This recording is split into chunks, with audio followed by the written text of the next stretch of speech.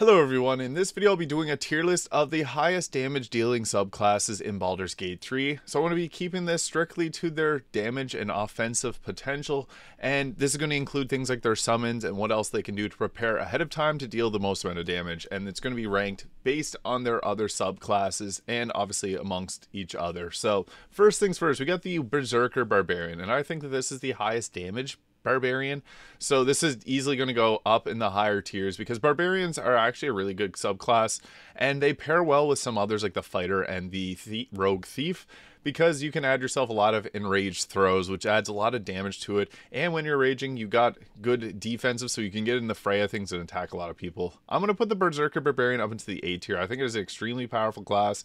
It could potentially go up to the S tier, but I'm going to go A tier for right now. The Wild Heart is great as well.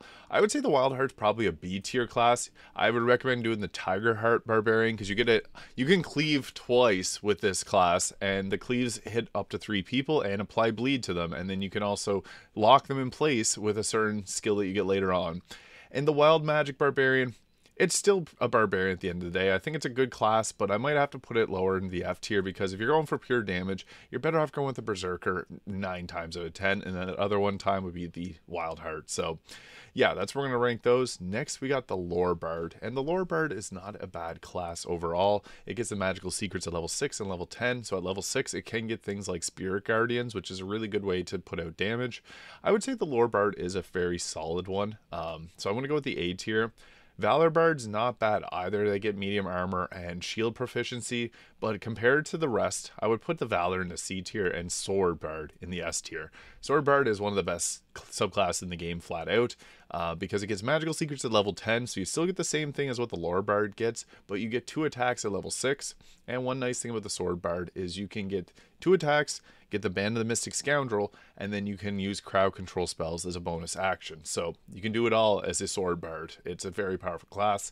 And the magical secrets, you can take Cone of Cold for really great cold damage, which can be set up with other classes to deal double damage with Create Water. So I think the Sword Bard is one of the most offensive, highest damage dealing classes, with the Lore Bard coming close, and then Valor Bard just outclassed. Next, we got Clerics, and there's multiple different subclasses of Clerics. This is a very offensive class, so it is going to be a little bit stronger, but I want to weigh these amongst each other. Tempest Cleric being the S tier choice here. I guess I'll start with this one. So it gets a reaction lightning damage. You get Create Water, you can call lightning, and you get the ability as your channel divinity to be able to deal the maximum amount of lightning damage. So what does this mean?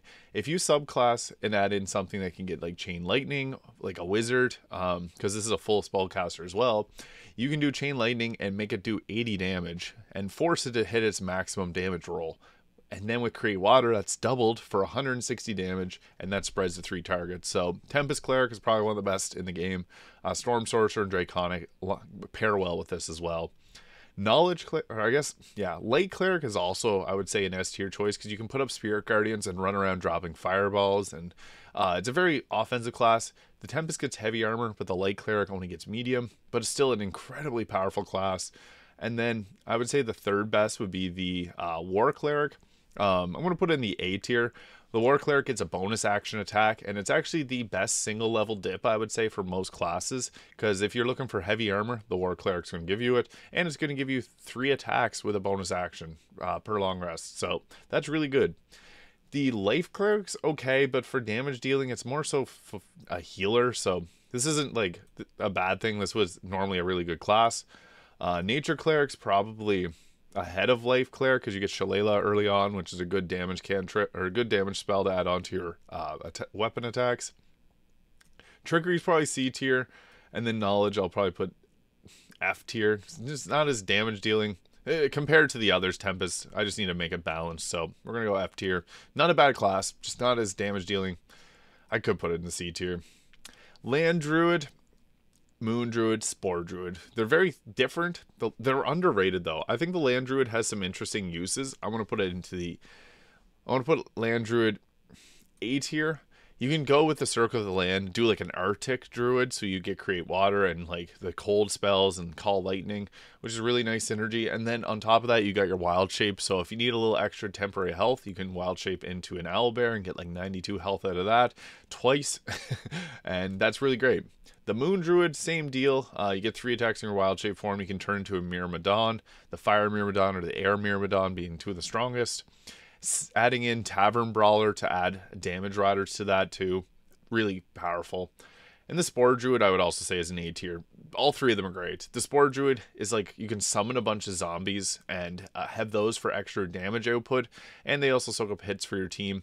But really good damage dealing because you can use a lot of... Necrotic spells aren't the best spells, but with the Staff of Cherished Necromancy, a Spore Druid can actually be really good because they can continually cast Circle of Death.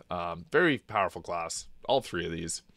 Battlemaster Fighter. I would say the Battlemaster's S tier. All fighters are great. The Battlemaster just gets the maneuvers though, and it can add the superiority die to its attacks. If you're half orc focusing on like critical hits, the Battlemaster is really great. The Champion's good too for the critical hit attacks, but the Battlemaster just adds a whole lot more with the battle maneuvers, and you can even use things like Rally to pick up your teammates if they get downed. So the Battlemaster, really great damage dealer. Eldritch Knight, also awesome. You get like access to things like Shield, Long Strider, Find Familiar, Magic Missile. You do have to invest in intelligence if you want to attack with your spells, but Long Strider for extra movement speed and the bound weapon to like this is the best throwing build in the game because you can bind your weapon and it'll continually return your hand, so you just keep throwing and throwing. And the Champion is also really good too. I don't want to put it in the B tier, but I'll put it in the A tier. Yeah, we'll go with that. I might have to adjust some of these near the end, but I'm going to go Champion A tier because crit stacking is pretty good, honestly. And you get an extra fighting style. So you can get the Great Weapon Master, plus you could get armor. The plus protection, armor class +1. So a good class. Archfey, Fiend, and the Great Old One. This is a tricky one for damage because the Archfey is probably the weakest. I'll put a C tier. The Fiend is good. I would say the Fiend's probably like the best. The Great Old One's good too though. I'll put them both in the B tier. I feel like of the 3 like casters with Sorcerer, Wizard, and Warlock, the Warlock's just lesser in the damage output. You do get cool things like Hunger of Adar, Life Drinker, so you're kind of a hybrid between like a attacker and a caster. They're good, but I feel like just the damage output, you're better off going with other classes. Now the Open Hand Monk with 3 levels of Rogue Thief, using the Gloves of Soul Rejuvenation and Tavern Brawler with a Strength Potion, you can do like easy S tier. This is probably the highest damage single target damage class in the game. Is probably an Open Hand Monk with all those extra damage riders. You can literally, because you can attack twice, so if you have that +1d10 force damage from your gloves, that's applied twice. It does a ton of damage. It has a lot of dice rolls on its attacks. And if you get the 3 bonus actions, you can continue to do Flurry of Blows, and you can knock people prone with it. An extremely powerhouse class for sure. Shadow Monk is good. I'm still going to I would put it in the B tier because monks are actually really powerful. 4 Elements is also probably like a B tier. It's just no... Yeah, if you want to go... it's tough because casting with this just isn't as good as being a sorcerer, which you should just do. Or if you want to be a caster with wisdom, be a cleric. The 4 Elements just I feel like is not as good because using your key points for your generation of spells at weaker levels is just not as good as other dedicated classes. Paladins. Oath of the Ancients is more healer focused.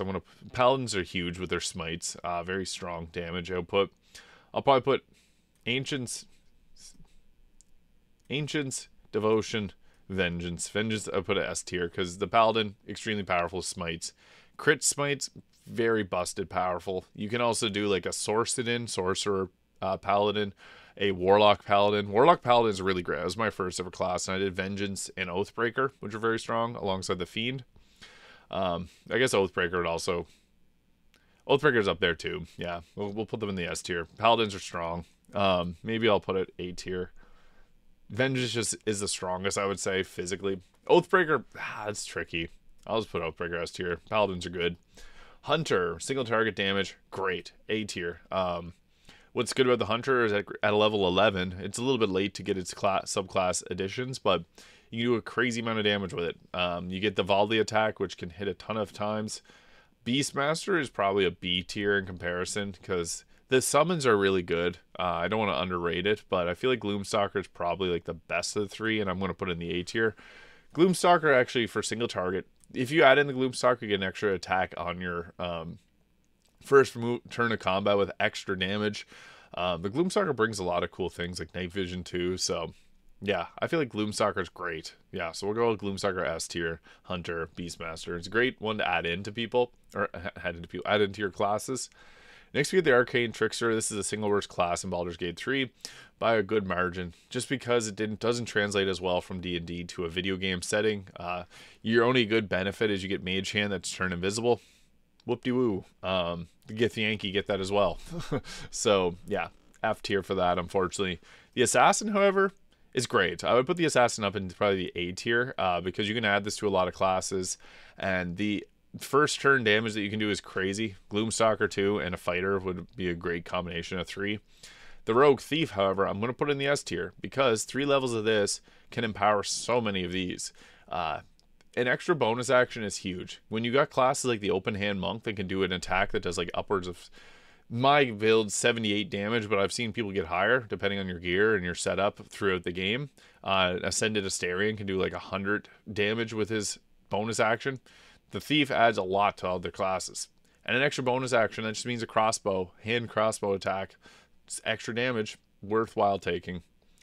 Wild Magic Sorcerer. At the end of the day, Wild Magic Sorcerer is still a sorcerer. Extremely powerful.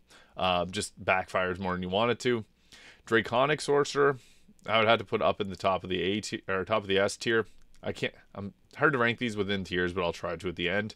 Storm Sorcerer, very powerful as well. At level 11, the Draconic gets the ability to fly using movement speed, or your movement, movement in Baldur's Gate 3, whereas the Storm Sorcerer has to use a bonus action, but they get it at level 1. So early on, the Storm Sorcerer is really good defensively, and I guess the Draconic's good too, because you get the Draconic Resilience, which is basically mage armor at all times, without spell slot. So extremely powerful. You can twin haste, give yourself an extra action, and then use your bonus action for another spell with your quickened meta magics. The Sorcerer is an extremely powerhouse of a class.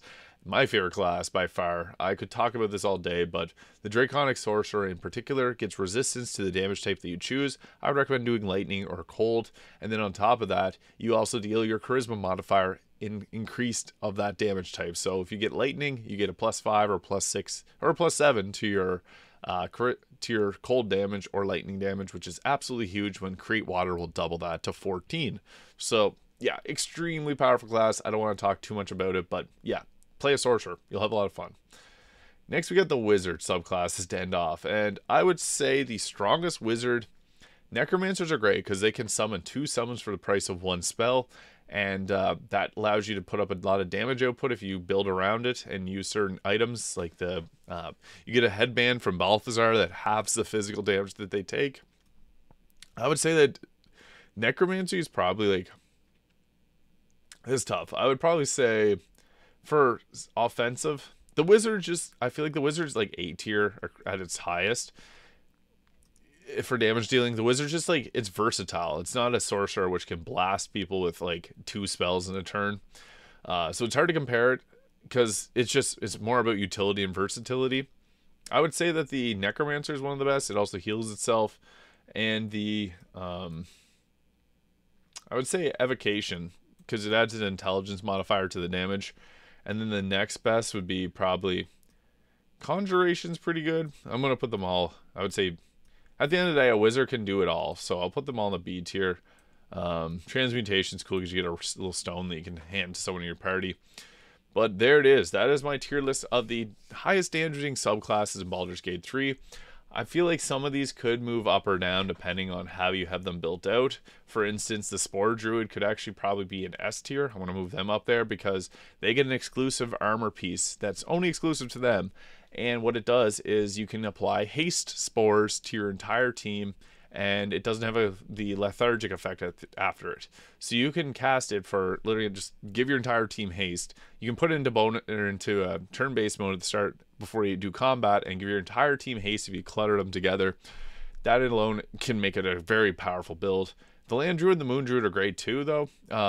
But I do think that the open hand monk's probably like open hand monk, sword bard, and draconic bloodline sorcerer are the 3 strongest, with the open hand monk probably being the best single target, the draconic being like the best at like area of effect with chain lightnings and cone of cold, and then the sword bard can attack twice and do cone of cold, so it can kind of do a little bit of both.